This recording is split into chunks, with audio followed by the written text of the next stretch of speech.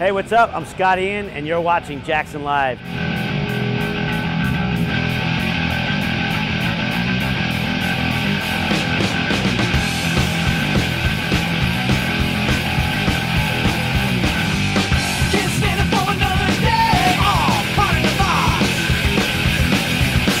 We're here for the last show of the Worship Music Tour, our 207th show. I guess I'm just going to show you the guitars that have been with me pretty much from these 207 shows.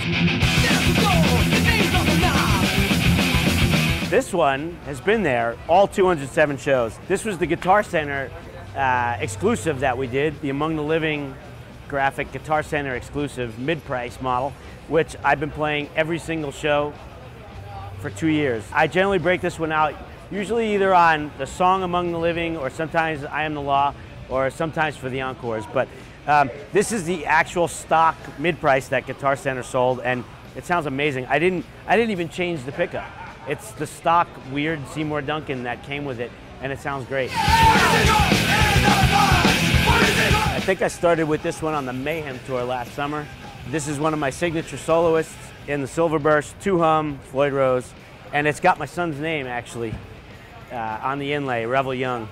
The Silverburst is kind of what I went with for, you know, my signature model, and it's just something I've always loved on a guitar. Like, I just love the way Silverburst looks. This guitar is solid maple. You can't tell by looking at it, obviously, but it weighs more than a Les Paul, and it is a beast. And when I first got it, I was playing it for a whole show. I would like maybe switch it out once to tune it, but it just felt so good. But after about 2 months of doing that, it beat the shit out of my shoulder. It's so heavy. So I started using this one for maybe 3 songs, 4 songs tops in the set, because it really is a beast, but it sounds great. I trade off the pain for the sound. Next, we have a brand new guitar. This is a relic of my Thraxogram, because I've got a black one like this with the same Thraxogram flag. And the idea for this came from Evel Knievel's helmet, because I was looking at a picture of Evel Knievel one day, and his helmet was like this silver, but it was all beat to shit, and he has got the, you know, the red, white, and blue, and I said, wow, that would make a cool looking guitar like Evel Knievel's helmet. It's either the Thraxogram relic or Evel Knievel guitar, either one. Out of the box, perfect. This one is new-ish, this Silverburst King V. I just really wanted to have a V in my arsenal. Figured, what the hell, like, let's do the burst on it. Like, kind of keep it in with my signature models. And this is my best sounding guitar. I haven't played the new one. I haven't played the Evel Knievel through my rig yet. I only played it at home, so I haven't heard it through the rig. So maybe that one will be better. But in the last like 2-3 years, this is the best sounding guitar I've gotten from Jackson. It sounds amazing. It's just one of those special individuals that shows up and just blows my mind. You can see it's getting a little beaten up, but you know, I kind of like it like that.